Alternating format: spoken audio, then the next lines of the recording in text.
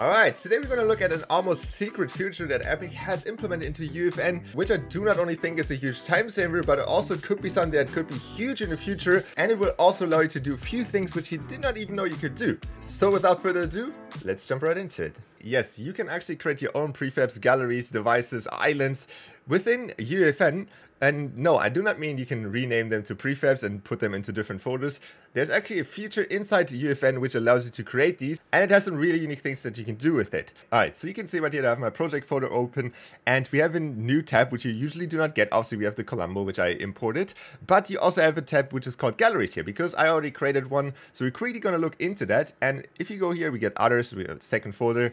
And now we can see that I have my test gallery with the Colombo on it, and then we have the inside the test gallery, and you can see that inside we have a character device, we have a light prop, and we have the Colombo, and you can also see them right here. But for example, we can just also drag them out just like normal galleries, and we have them here. They're all basically merged together without being destructive, so we can still click on them individually and drag them around. But if I quickly remove my face, you can see here that they're all grouped under this one category, which is called test gallery, and then I can still drag them around like this, which is obviously great if you have something that you want to pre-build and then you want to use it in a different map. But personally, the cool thing about this is that you can actually animate these galleries, and everything inside these galleries will move with it. For example, I have a quick test animation inside the sequencer here. You can see we have the test gallery inside the sequencer, so you can just click here, go to actor in the sequence, and then just select the test gallery, and then you can animate it normally, the same thing as you would animate anything else. You can see that, you know, everything moves, the devices move, the light move.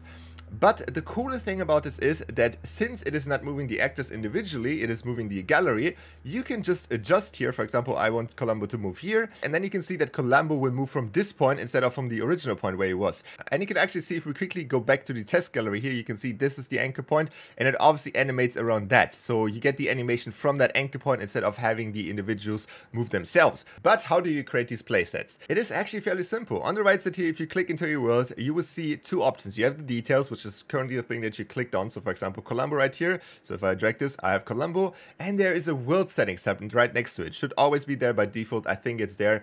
And if you click on that, you see the option down here, creative playsets. And if you activate that, you technically already created a gallery, or a prefab in our case. We can see here the category is prefab, but this is obviously our main island here. So we don't obviously want our main island where players play on to be a playset, because it will take everything from that island and put it into a gallery or whatever you select.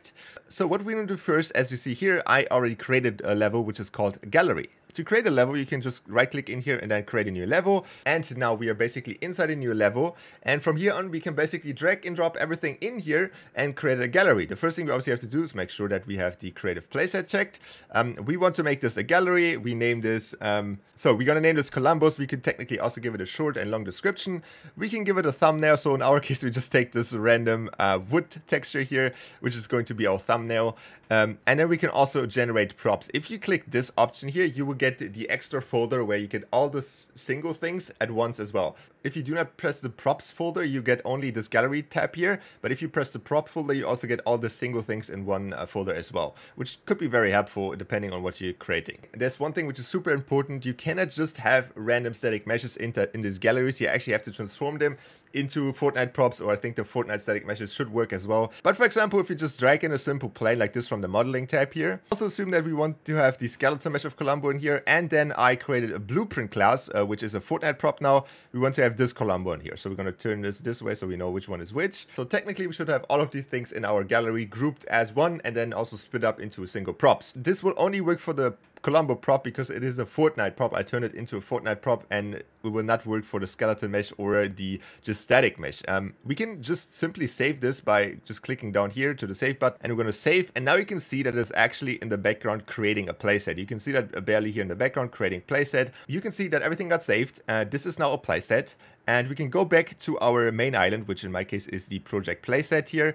And we're in here. This is the one that we put in before. And now if we move a little bit to the side, and now if we go into our galleries, we can see that we now have our Columbos, which we just created with the wood texture here, and we can drag it in. But as you can see, we only have the one Columbo, which is the Fortnite prop. So it will not work with anything that is not a Fortnite item or that got turned into Fortnite. So you can use devices, Fortnite props. I think the Fortnite static meshes should work as well, but you have to turn it into that. So now in our test gallery, where we obviously created the gallery which we just put in, we can just delete these two because these do not work anyways. And let's just say for simplicity reason, we take any of the Fortnite props, we just drag them in here just like that. So we're gonna click save again.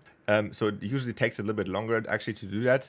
And then we can just go back here to our project. Now if we go back to our galleries, we can go here and drag them out. And now the arch and the floor tile got edited as well. And we can technically just do whatever we want with them now. They also work individually, so we can drag them around. And you can basically build things on one level and then just drag them into a different level. Maybe in the future we actually get the option to have multiple levels, so that would be super beneficial then. I would highly assume we get at some point in the future. But for now, this tool will obviously allow you to work a little bit more efficiently and obviously so much less destructive than before.